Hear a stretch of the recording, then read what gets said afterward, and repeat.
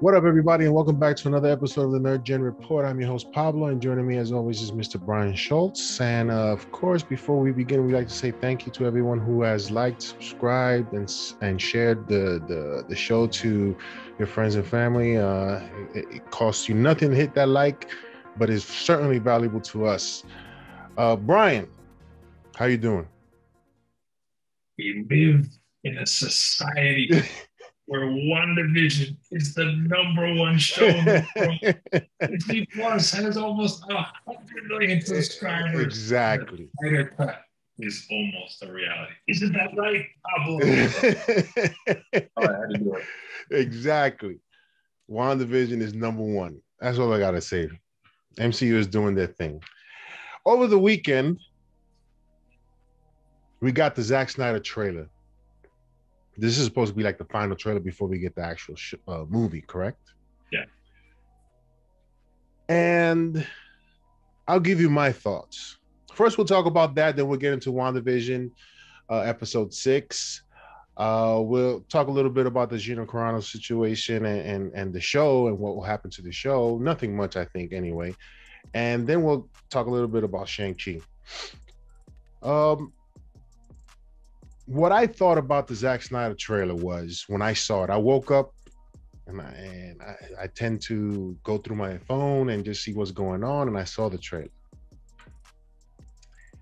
And I have to say that I was very impressed with Darkseid. I'm not going to front. Darkseid looked awesome.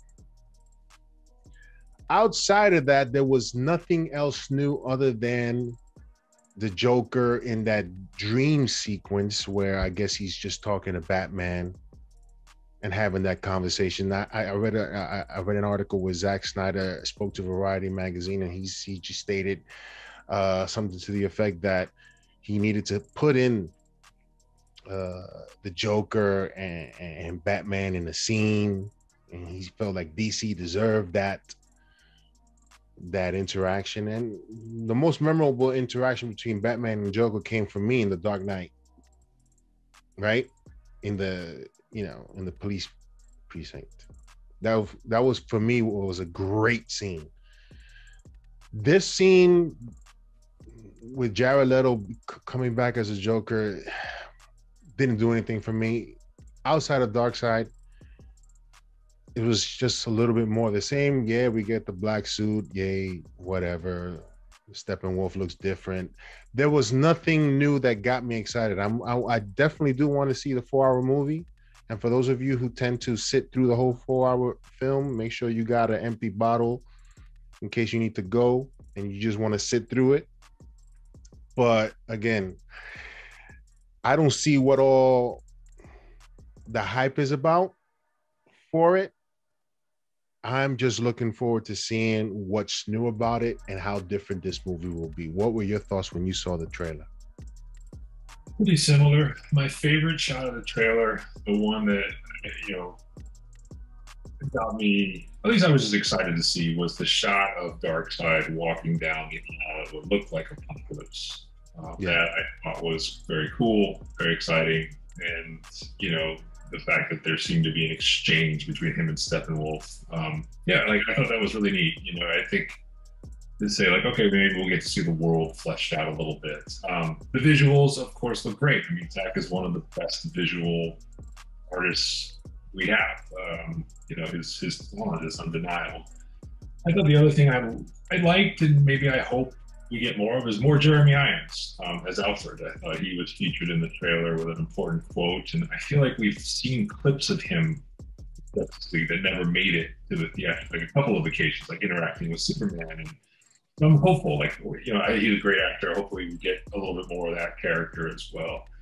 My biggest complaint is the visual style of the action is still just too busy for me. It just, this is a film, and Zach's not the only one guilty of this. I think this goes all the way back to when CGI became really mainstream in movies like Gladiator and The Two Towers did these epic battle scenes where they showed you so much going on at once. And ever since then, it feels like filmmakers have wanted to do these type of scenes. And I just feel like in a movie like this, it misses the point of you want to center it on the heroes who are a select few and on the bad guy who is one, maybe two in this case, depending on what Darkseid's role actually is. And all that other stuff with the parademons is just fluff, quite honestly. Like we know the good guys are going to waste those guys in the end. It doesn't matter what the odds are. So, Yeah. and I feel like, like in Avengers, they straddle that balance because they gave us the giant battle scene, but they gave us before that the real scene, which was the three OGs against Thanos with nobody else around. And that, for my money, is far more enjoyable to watch than the mega scene. Yeah, of course. Definitely. Definitely. And so that's why I feel like in this, I kept waiting for like, when I see one exchange where it's just a couple of the heroes against Steppenwolf or against Steppenwolf and Darkseid or against, I didn't get that. It felt like it was more kind of cool shots of them in a huge crowd of stuff going on. And that approach just doesn't do it for me. And so that's what my biggest concern is, that I just don't see the editing here. I see like flashes of greatness inside of something that I still think is going to be a little bit confusing to watch. And the second thing is, we're not any further along in terms of story than we were, right? All of these shots were visually oriented. We're not really much further along in terms of how this story is different than the one we were on. And so that's just a TBD. We don't know, but it's just a little bit question mark. So, I mean, yes, I agree. The visuals, Zack does great with visuals. I was fooled once with Man of Steel, and then we got the story. His problem has always been story. And 4 hours, you're going to get this whole thing that he wanted to show. Whether it goes anywhere from this is still TBA. Or TBD, actually. And I'm just looking forward to seeing how different this movie will be. Is the story going to get any better? I doubt it. How much more will we see? Yes, we're going to see more Cyborg. Yes, we're going to see more Flash. Yes, we're going to see Martian Manhunter. How much of a role does Darkseid play? Probably not much. If you go by what's been said in the past regarding Darkseid and his appearance. I just don't see what more or what else we're going to see that's going to be so fantastic or so great that will say to us, we need to see more. I just don't see it. I mean, with regard to Darkseid, he's kind of caught in the almost impossible challenge of, you set up Steppenwolf as the villain, so you have to make him relevant. Even if he succeeds in that, I mean, this is not going to happen, but let's say there was some world where at the 2.5 hour mark, they eliminate Steppenwolf, and now we're basically on to Darkseid coming through the boom tube. Now you're stuck with 90 minutes to make Darkseid. Yeah. You see, like, you can't really do both even in 4 hours, and so that's where it feels like we're bound to be, I feel like, underwhelmed with at least one of the two. And that's tough. Like, knowing who the Darkseid is one of those two villains, it's tough to feel like there's a pretty good chance he's going to be the one that's more of a candidate. Yeah. 4 hours is just like, for people who complain, oh, this movie was too long. 4 hours?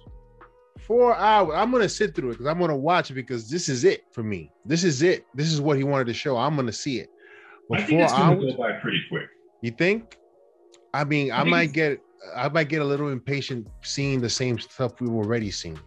That's fair. But I do think, like, there's probably enough stuff that we haven't seen that he'll keep it moving to where 4 hours will feel like it's moving pretty good, like it's actually quick cut and so forth. But like I said, it just seems like a really tough task to land the plane Yeah. relative, like I said, to BVS, like, and sort of to your point, almost erase people's memories of Justice League at the same time. That's a really tall order. So Yeah. I saw some hopeful stuff. Like I thought, the Ray Fisher scenes we're getting, like we've always said, he's probably going to come off looking good. I think Oh, he that's is. gonna be dope. Yeah. We're seeing of him look kind of exciting, both action and I guess pre-injury. So yeah, I mean that's exciting. The other thing, by the way, no humor. I think that's very deliberate. There's not been a single joke or Yeah. one line or anything. It's dark, dark, and darker. I mean, they're leaning into that. So this trailer was very I mean, dramatic.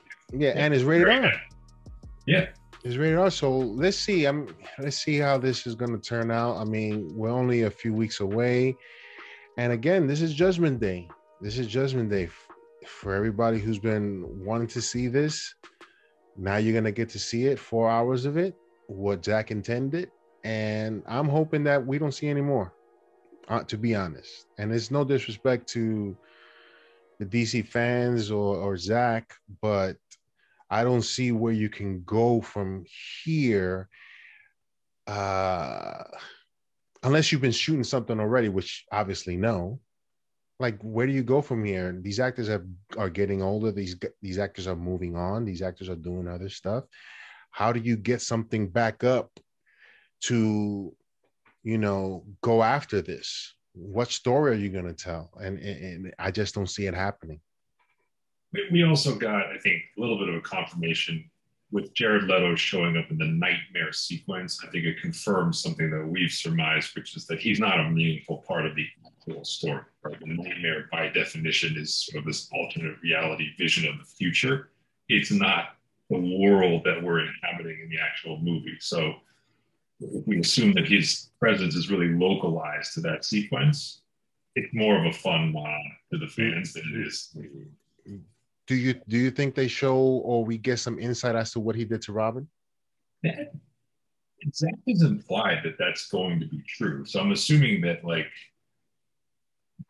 there's I mean, there were a number of flashback and flash forwards even in BVS. If you remember, like Ben Affleck spends a lot of time in a trance creeping up in that movie, and so I'm assuming we get the full versions of those. Very possible we get the it is Dick. I think he has said it is Dick Grayson's suit that's on the wall there, not Jason Todd's. Yeah. Mm-hmm. So I think, yeah, it's very possible we get some sort of nod or maybe dialogue that references what happened. Yeah. Well,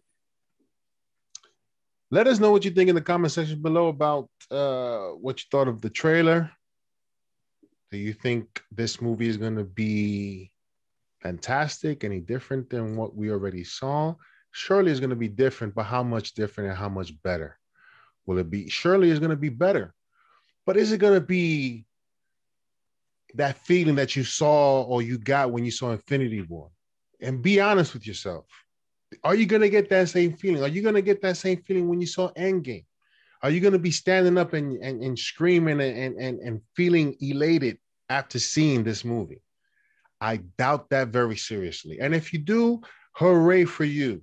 You're probably in a select few of people that felt this or are going to feel this way. But the majority of people are going to just see this 4-hour film and be happy for Zack that he showed it, and that'll be it, hopefully. And to be clear, I hope I'm one of those people. Like I think the odds are long, but I hope I'm one of those people. I hope he surprises us. It's like we come from a position of doubt and skepticism because we've struggled with the prior films to varying degrees. But I hope I would never root for this to turn out poorly. No, of course not. To be better than I think, and I want to walk out of there when we do our show and be like, man, I didn't see that coming. That was awesome. True. Yeah. But I'm just. It just hasn't happened with this universe. Yeah. Exactly. And that's the whole thing. Based on what we've seen in the past, I doubt that we're going to get that same or get to that place of excitement and hooray and all this other stuff. I doubt it, but based on what we've seen in the past, it just doesn't seem likely. I hope it does, but for me, it just doesn't seem like it's going to happen. So let us know what you think in the comment section below. On to better things. WandaVision, episode 6. I have some questions, Brian, as I was thinking and pondering some of the possible things that may happen in the future with regards to mutants. There was a few things said in that episode with regards to the possible villain behind all of this. There was a few things that Darcy said that made me speculate about how mutants come about. What were your thoughts about this episode? I liked it very much. I'm looking forward to seeing who this aerospace engineer is, but go ahead. Yeah, we're rolling along pretty good now. I'll let you cook more in a minute. I mean, I think so. First off, one is let's stop calling Evan Peters a cameo, because he's not a cameo. If you're a full side saddle for episode after you show up, you're not a cameo. Yeah. Like, I found myself, that character I was really focused on, and I was surprised at a couple points in the sense of they did the same sort of flash of him dead that they did with Vision. Mm-hmm. But then he said several things that let you know he was in on what was going on. Like, yes, like your dead husband can't die twice. Like, something about that character still is off. Like, it's just not, like, he's neither an image conjured by her, but he's neither the X-Men Quicksilver that we had. He's something else. I can't quite figure out what that is, but I thought that was an interesting element. You're right. The Darcy thing, like he has your blood, and then he showed like the blood changes. Like, there was something about that seemed very significant. Like, they wanted you to focus on that. And then obviously, teasing the engineer, which has a lot of people thinking Reed Richards is going to show up in episode 7. I don't think so. Kind of break the internet, I feel like, if that happens. Oh, yeah. I'm trying to keep my expectations low. But, the other thing I was like, maybe if I had a disappointment or just a question, and maybe we're going to talk about it because the length of the last 3 episodes might answer it. Catherine Hahn not really being in this episode, other than the one scene, which was kind of a significant scene, but really a small part for her. They're kind of running out of time to really reveal a new villain, because up until now, it's still Wanda's kind of the bad guy or the bad gal in this, and we clearly know she's not in the end, but it's another episode where we didn't really make a lot of progress, although you seem to have a few clues, but we didn't make a ton of tangible progress with getting to that point. But look, I mean, the rhythm is good right now. We're moving along inside and outside. Westview's expanding, like, a lot of things in motion and forward progress. So, 3 big episodes to go. And, I continue to be impressed too with the visuals, the effects, like watching, like when Vision was sort of, I mean, how many times is going to die? How many times is he going to die in the show? This is his contract. He has to get wiped out every couple of appearances. But just that whole sequence where they expanded Westview and he was coming apart, I was like, this is feature film level. Oh, yeah. We're just seeing it on TV. So we can certainly say is either Mephisto or Nightmare, based on the history with Wiccan and Speed and where they come from. There's that connection to Mephisto. There was a line that Pietro said about nightmares. Her not being, at least you're not doing that. You're not creating nightmares for, that's sort of like, interesting, right? So it's either those two. Hopefully in the next episode, which they're supposed to be a lot longer, we'll get some more insight and finally get some confirmation as to who is truly behind it, or at least that much closer, so that the final 2 episodes, or probably doesn't even end there, probably continues in Doctor Strange 2. Darcy. She mentioned something about her blood changing, her DNA changing, correct? Now, let's try to formulate some connections here. Wanda was created from the Mind Stone, correct? Yep. It changed her and it helped her become whatever she is now. This all comes from the Infinity Stone.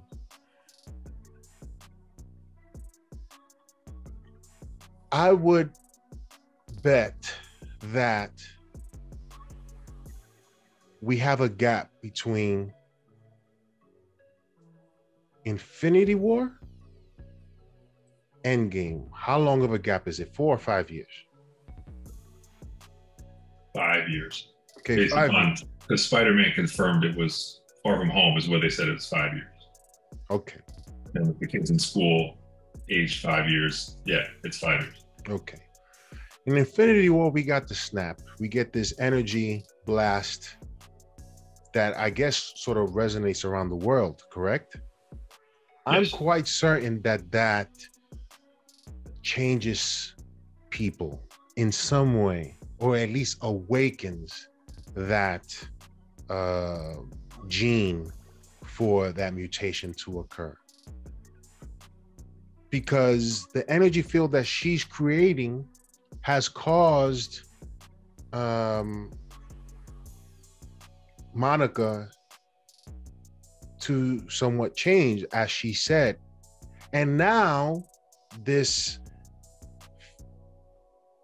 dome that Wanda's created is expanding. How big does it get? I don't know. But it looks like it's getting quite big. I would assume also that the people that are inside that field or come across it somehow get affected as well. So we can sort of say, and again, there wasn't just one snap, there was a couple. In Infinity War and Endgame. Yeah. And I guess this happens around the universe, right? It affects everyone. So I think there's going to be a lot of content revolving around that 5-year gap, especially when it comes to mutants, I'm guessing. So do you sort of see where I'm going with this? I do.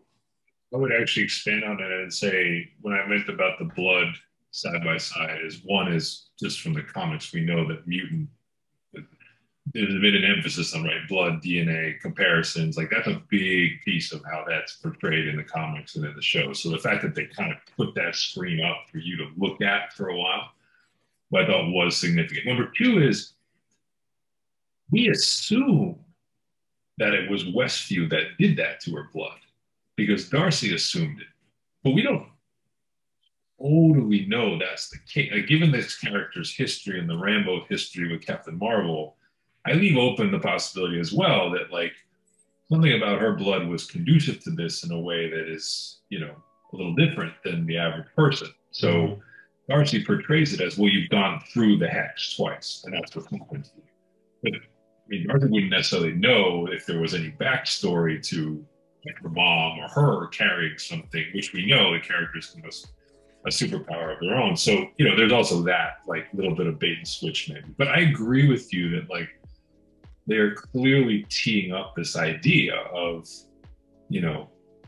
whether it's mutants, but like other things out there that are yet unexplored. And that even goes back to when they showed us in the hospital, right? The first time we saw the snap from the perspective of the people.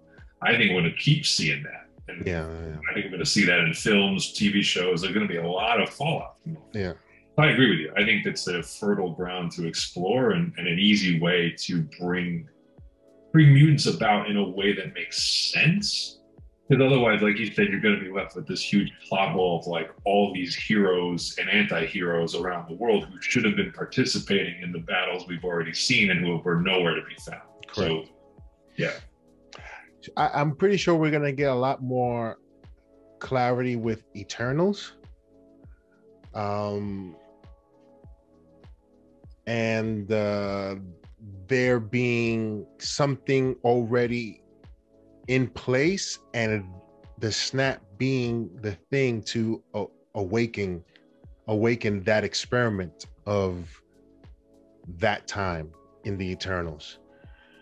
So let us know what you think in the comment section below about that theory. I'm really quite enjoying WandaVision, as you guys already know, is the #1 show in all of the world. What's interesting about that when that article came out, and that's one service that obviously tracks things the way they do. I thought it also confirmed something which we were talking about a couple of weeks ago, which was the show started slow. It didn't debut at #1. No. I think the estimate was like it was somewhere in the 30s, and it's worked its way up to 1, which goes back to like it is a slow burn and a slow start. And I do think like they turned the volume up at just about the right time, because if they hadn't done it, I think they would have lost the people. Yeah. I also congratulate them because,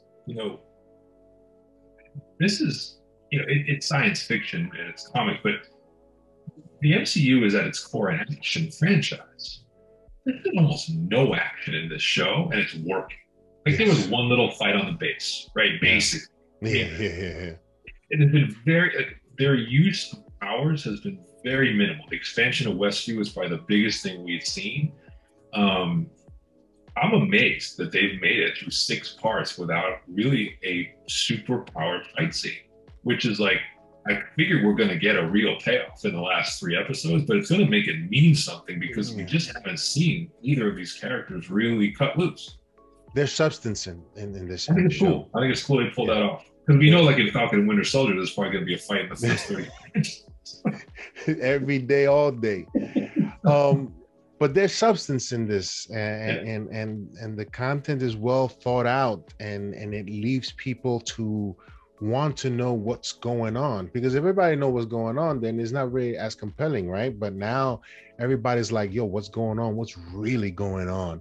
And to have us glued to every word that's said, to every scene that you see, to ask a question or to get closer to finding out what is actually going on. So they've done a fantastic job with this show. And yeah, it was a slow burn and people were getting a little bit impatient with the first few episodes, but we were hoping that it would pick up, and it did. And listen, man, Marvel, they're fantastic, man. And anybody to say any different is just a person's just wanting to be different and not wanting to go along with what's going on. And that's just great storytelling. And Marvel doing his thing. Kevin Feige's on top, man. He's the man. The cameo talk also continues to heat up. We had a few more comments narrowing things down, right? So you had Paul Bettany confirm that it's a guy. Yes. Rules out Captain Marvel. He also confirmed it's an actor he always wanted to work with. That I thought was the biggest clue of all, because that ruled out a lot of people who would have qualified. So basically anyone in the MCU is out, because in the existing MCU is out because he, as Vision, came along pretty early in the process. But I think some people were saying, maybe we get an Ultron sighting. Wait, he's clearly worked with James Spader because they were in Ultron together. It even ruled out Ian McKellen because they shared scenes in Da Vinci Code. Mm-hmm. It's pointing toward Fassbender. That's what it seems to be leading us a little bit in that direction, because they have not worked together. Their age is close enough that like I could see them wanting to work together. And there are references in the episode repeatedly to the parents. Like, I don't know, like there's at least some smoke there. Maybe it's misdirection smoke, but the ones that are out there, he is probably the one that fits the bill the most right now. We'll see. I've also heard like Tobey Maguire. Maybe it's done. If that was it, it would make no sense to me. Yeah. But it was saying, some people were saying Hank McCoy. Oh, interesting. I've heard that. Of him being the guy. The Hank McCoy. No. Just Hank McCoy. They don't know who. Oh. Just Hank McCoy. Like a big name actor in the role of Hank McCoy. Oh, yes. Interesting. Okay. All right. Well, not necessarily a big name actor, but just the aerospace engineer being Hank McCoy. Who it is? Aerospace engineer. Okay. Yes. So who it is, we don't know. Who's playing that character, we don't know. But because I was saying, for Bettany to say it's someone he always wanted to work with, that's an A-list actor. He's not saying that about a no-name person. Like that's I don't know. Interesting. Let us know what you guys think about WandaVision. I mean, just wanted to mention, would you, I think we would say that the 95 new million subscribers to Disney Plus has to do a lot with WandaVision. Would you agree with that? Yeah, no, I think absolutely. I mean, we talked about like Disney got as far as it did with basically Mandalorian and a few other side shows, The Right Stuff, some Nat Geo programming. Yeah, we're just at the tip of the iceberg for original programming, and WandaVision was the first of the most profitable enterprise they have, which is Marvel. Yeah. So yeah, no question that had a lot to do with it. And people realizing also that there's a calendar ahead, so once they saw Soul, I think that was the other big part of it. So the families was seeing Soul go in that route, and now you're seeing Raya and the Last Dragon go the Mulan route. So I think families are realizing like, hey, this is how we get new kids movies that we love from Disney. So I think those two things combined, I mean, what were those 5-year targets again? They're going to hit those in like 2 years, man, at the rate they're going. They were talking about what, 300 or 500 million subscribers? They're a third of the way there. I'm just saying. Well, if you include Disney and Hulu, right, there are like 136 million households already. Like they're gonna, and they haven't even launched international with a lot of this stuff. Yeah, man. What's Shang-Chi gonna do in some of these markets? What they have the streaming, just to be able to. If you can't get to the theater, you can see it on the streaming service sometime in the future. Like this is monster growth. Is what Let us know what you guys think in the comment section below about who you think will be this aerospace engineer. Do you guys have a villain in mind, whether it be Mephisto or Nightmare? It can only be one of those two, in my opinion. Let us know in the comment section below. Marvel's killing it, man. Marvel's killing it. Gina Carano has been let go from Lucasfilm and Disney, based on her social media posts. If you watch the John Campea show, and I recommend, Brian, I don't know if you've watched it. I've seen a few, yeah. So you saw that when he was breaking down the timeline. Yeah, it was not an isolated thing. Yes, and there were. Well, the thing that I found funny about it, that he said that he would probably give her another chance. It's like, dude, you're giving her 3 chances, and she promised you she wouldn't do it again, and she did it again. Hey, this was obviously a very different situation than the James Gunn situation. The first one was something that, with James Gunn, it was a knee-jerk reaction. They had to do something. This one, they wanted to keep the thing, they wanted to keep the Mandalorian going. They had something good going. And, unfortunately, Disney didn't feel comfortable with how things were going outside of that. And, when you work for a company, you represent them. And obviously they felt that that relationship could not continue. Will it hurt the Mandalorian? I don't think so.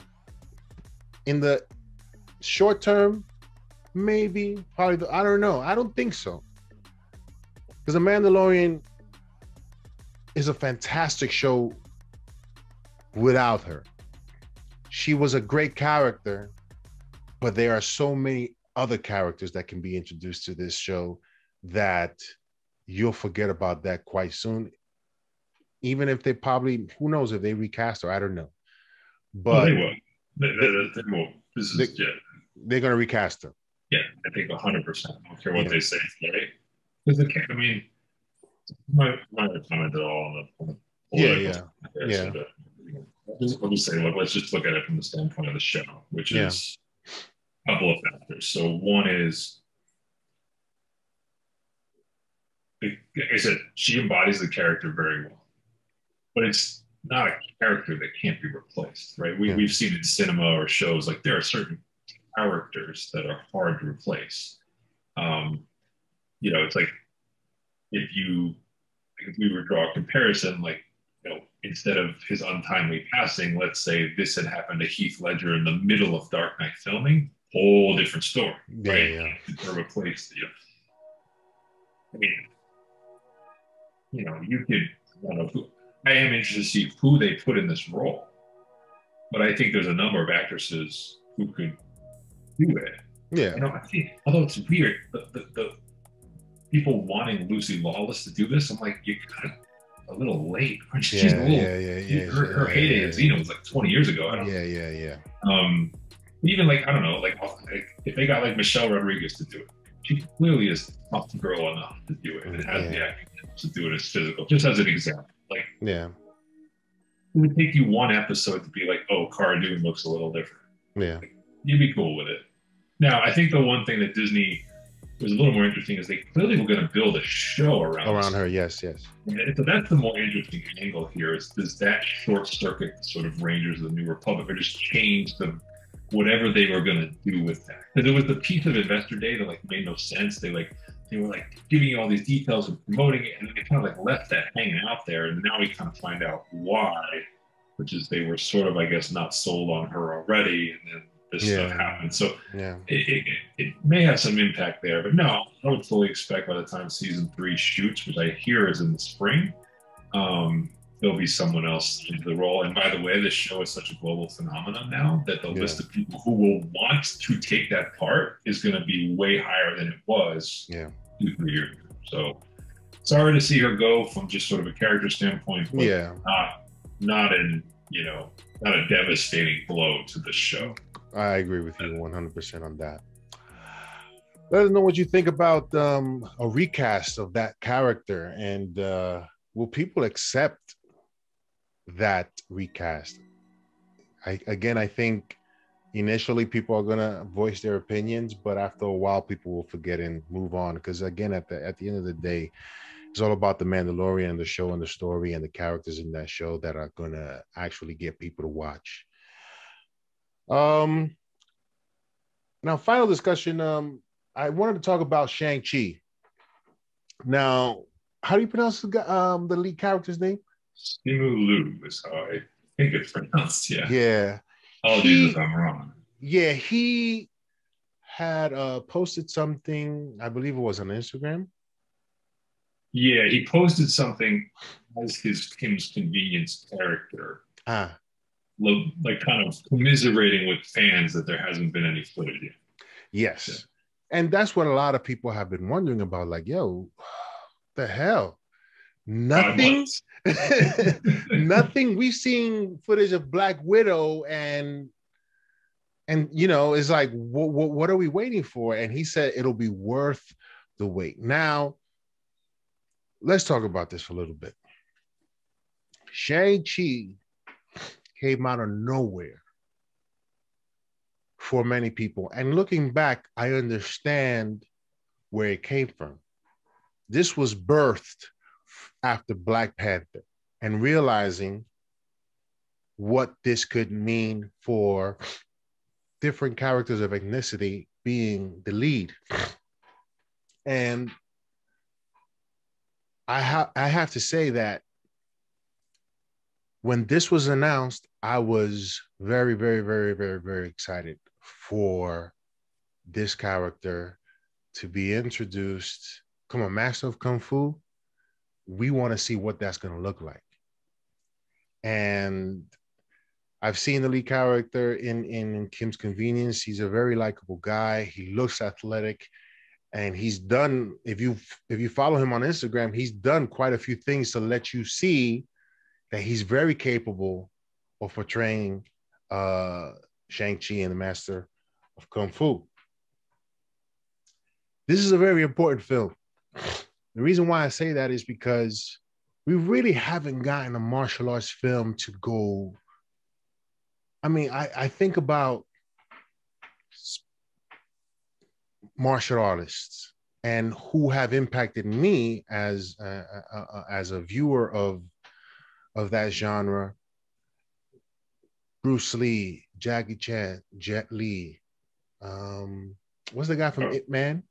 Chuck Norris. I got to throw Van Damme in there. Yeah, you could, Van Damme. There's been quite a few, but as of late, not many. You could certainly, the guy from Ip Man, what's his name? Ip Man? Well, Donnie Yen. Donnie Yen, yes. Yeah. But we haven't seen a film that encompasses this tournament style that has been great, like absolutely fantastic. The only ones that comes to mind are Bloodsport, believe it or not, Enter the Dragon, and for me, that's pretty much it. For all of you who probably say Mortal Kombat, and no. The honorable mention is probably Man of Tai Chi. Okay. Directed film. It stars one of the guys who was one of the henchmen in the Matrix Reloaded. That's tournament style, and it's actually decent. That's not a bad, like, if you need to pick it up on streaming, like, it's not bad, but okay, it's not legendary either. It doesn't. Yeah. And we're talking about it's genre defining. Yeah. Yes.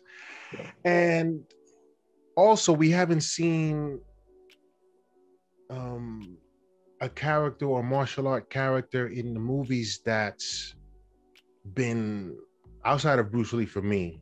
Obviously, you have your honorable mentions like Jackie Chan and Jet Li and perhaps some others, but nobody like Bruce Lee. And I think Marvel is aiming to show us that level of excitement, that level of martial arts that's going to be different from anything that we've ever seen before. And I'm curious to see how this is going to turn out, because hey, if anybody who knows who Shang-Chi, he is the master of Kung Fu. That says a lot. So, and we've seen a lot of Kung Fu in the Marvel Cinematic Universe, right? So he has to be, as what's the guy's name, Mr. Han, extraordinary. So I'm hoping to see that. Like you said in the past, this has been Marvel's best kept secret. How excited are you for this film? Well, let's stay on the martial arts thing for a second. Okay. And the movie thing, because you and I have talked about this, but we haven't really talked about it in the public forum on the pod. So every name you just mentioned is significant in that they were a martial artist first who learned acting. Correct. Now you have an actor who is learning martial arts. So right there's a little bit of a challenge or a difference, right? So yes, we agree, Simu Liu looks like an athletic guy. We see, but it is a difference, right? Everyone else that you mentioned, like, they're martial artists. Yes. Yes. They show up at a tournament, they could win, legit. Yeah. I think the other piece of this is, if you're going to do a tournament, in some ways your fight is only as good as the guy or girl that you're fighting. Yes. And so, part of what made some of the great martial arts films work is it's Bruce Lee and Chuck Norris. If you're going to choreograph a fight with those two guys, what you can pull off visually is a lot different than, throwing two random actors, right? So there's an element of that too, which is, we don't know it. We know a lot about the Mandarin or, the main characters. We don't really know who's populating this tournament. I'm very curious to see if there's actually going to be accomplished martial artists who are in this film, because if it does, that could really elevate the quality. Like, I think in a very small way, it's a small thing because you mentioned the MCU, where hand-to-hand combat has been such a big part of the franchise, and I agree with you. But one of the fights that just has a real authenticity to it, it's a small moment, is when Pat fights George St. Pierre. Yes. Because George St. Pierre is a fighter. Like, so what he's able to do naturally without a stuntman in that hand-to-hand, and he can make Chris Evans look good, quite honestly. And that's part of it. And so I think that's going to be interesting to see, is, whether they use different styles, whether they use people who are locally famous.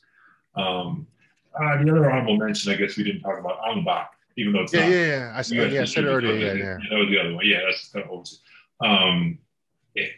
because I feel like movies like the other movie that had probably great martial arts that wasn't really a tournament movie was The Raid. That's probably the other one, that there's individual scenes in that which are incredible, but it's not it's not a tournament fight movie, but so yeah, I'm actually fascinated because I do think it's a you are signing up for a challenge when you choose. They didn't have to choose the tournament style; they chose it. Yeah. I'm assuming they chose it for a reason, Yeah. and that that elevates expectations. Definitely. And I kind of feel like you'll know in the trailer, right? Clearly, he's seen the trailer or the movie because he's telling you it's worth the wait. And it was supposed to be out this month originally, so movie's done. So Yes. I figure we're gonna know at some point in the trailer what we're in for. Yeah. I also gotta say, Michael Jai White is another fantastic martial artist, and Bones, I believe, is or what's the name of that with Blood Bones or Bones? I forget, but that was a dope film that he did. Because he's also a martial artist that turned actor. Um, you're right. They chose this tournament style for a reason. My expectations are extremely high. They are extremely high because of what Marvel has done. They keep impressing us. And to do something like this, where we've seen other movies where they have this tournament style sort of thing, and they're enjoyable. Some are enjoyable and some aren't, but they've never been, again, extraordinary. They've never been that, except for Enter the Dragon, and Bruce Lee flicks in general. They've always been spectacular to me. So again, the expectations are high, and I am looking forward to seeing how they visually pull this off. The fight sequences, for me, again, when you say Master of Kung Fu, you got to bring it. And if it doesn't look like something we've never seen before, then I'll probably be a little bit disappointed. I think you hit on the key, which is there's both the quality of the physical prowess of the people doing it, and then there's the mastery of the director shooting it. And so this is a film that really offers a chance to see some of both, right? The original Matrix was groundbreaking, not because Keanu Reeves was an amazing martial artist, just because of how those scenes were put together and shot. Right? Yes, That's yes. what made that legendary in terms of the minds of people. Yes. We think about some of the great sort of Asian martial arts films like House of Flying Daggers, like some of the most famous. It's the way, it's the style. It's the style and the grand theme and sort of the superhuman way they sort of float in sort of this balletic way they fight.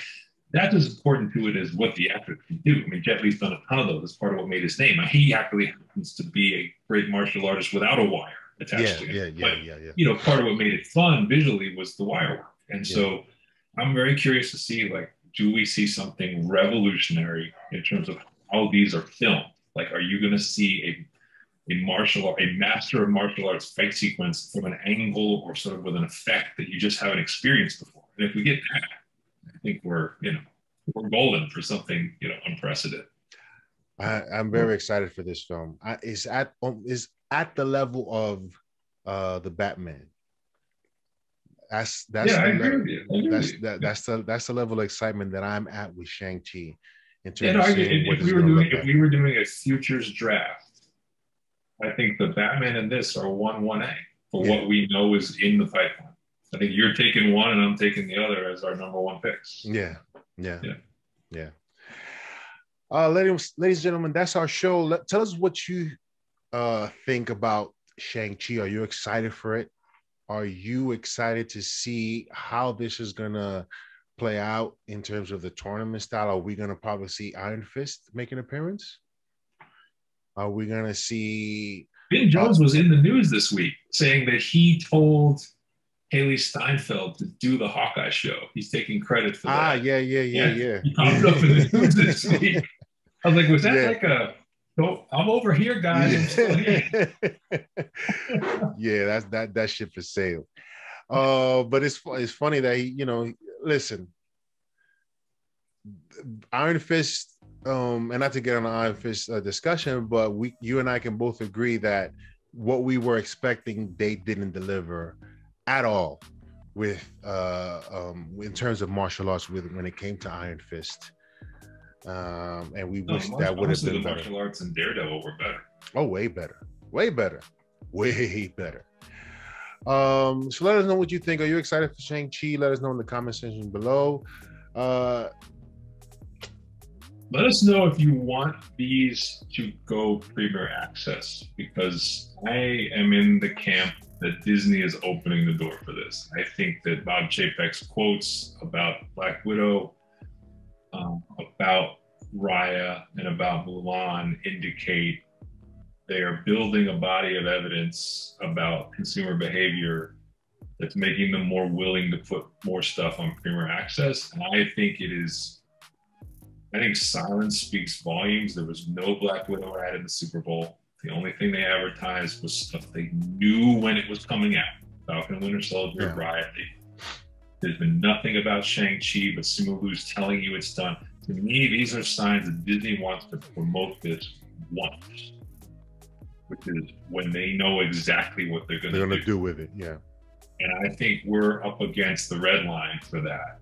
And I don't know, it felt to me like on the earnings call, he was opening the door for these to go Premier Access, or at least be moved around in a hybrid model or something different than originally planned. So stay tuned. Be curious to what the people who listen to this, people or their friends, like what you want to see. Would you rather see them push it back another 6-9 months, or would you rather pull the trigger and get some stuff out? Get it out. I'll pay for it. There's people gonna, are you There's gonna tell me 100 million people that are gonna pay for it, pretty much? Are you kidding me?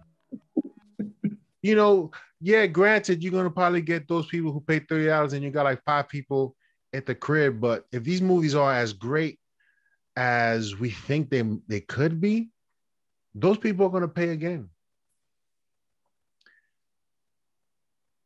For some reason, I'm hoping that Black Widow gets put out on streaming and we have to pay for it. I'm hoping that is the case. It seems, based on what I've seen, that on Instagram and people posting stuff, that they are not budging from the theater release.